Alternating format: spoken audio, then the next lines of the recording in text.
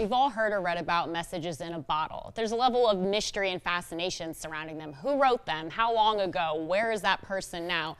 And this story is no different. It involves the September 11th attacks, a grieving girlfriend, and my alma mater, the University of Scranton. Asbury Park Press reporter Jerry Carino received 2 letters recently at his office. The letters were recovered from a bottle that washed up in Seaside Park many years ago.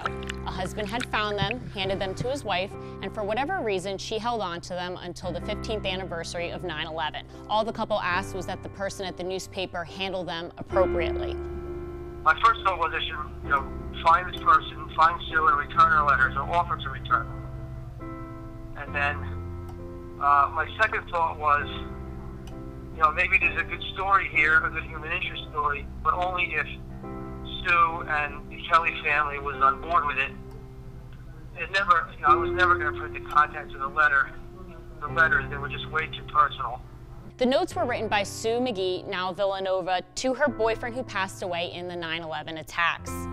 William Kelly Jr., also known as Billy, was 30 years old when he passed away. He was there for a one-day conference at Windows on the World. So what would have been on Billy's 34th and 35th birthdays, Sue wrote these letters.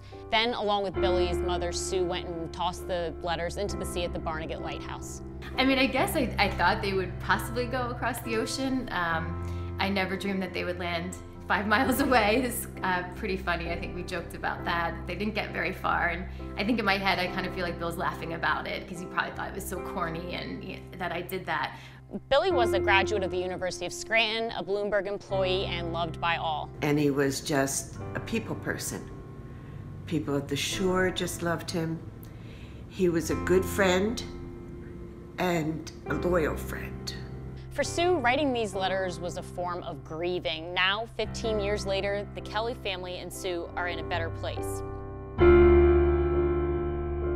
Well, that's powerful. I mean, I swoon for love letters.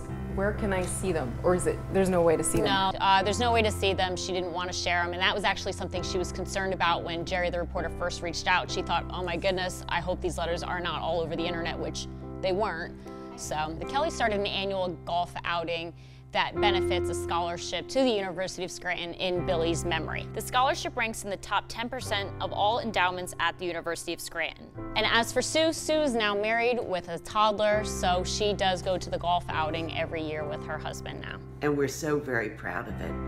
This is the best, and this is the celebration of Billy's life.